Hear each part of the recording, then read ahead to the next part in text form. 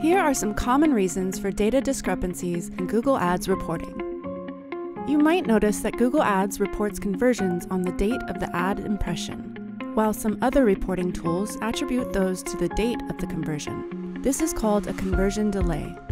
You can view conversion lag reporting data in the campaigns table or in your bid strategy report. Your conversion tracking tag setup could be a source of data discrepancies. Use Tag Assistant to check if your site's Google tag was set up correctly. The time between a customer impression and a conversion can also affect your data. Conversions can be reported up to 90 days after the click.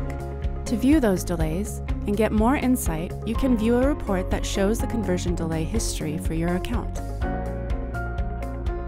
Your look-back window could also be a source of data discrepancies.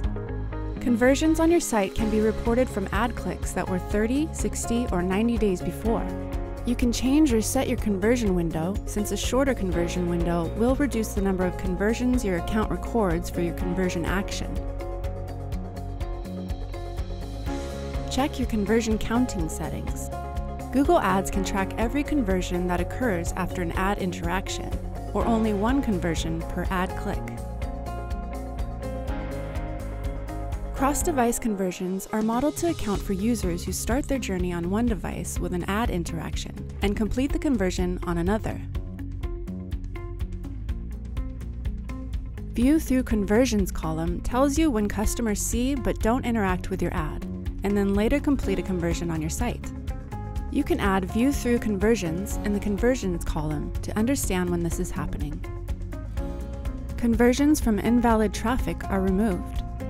This can happen after the conversions were first reported in your account, so it may appear as if there was a small dip in your conversion reporting over time.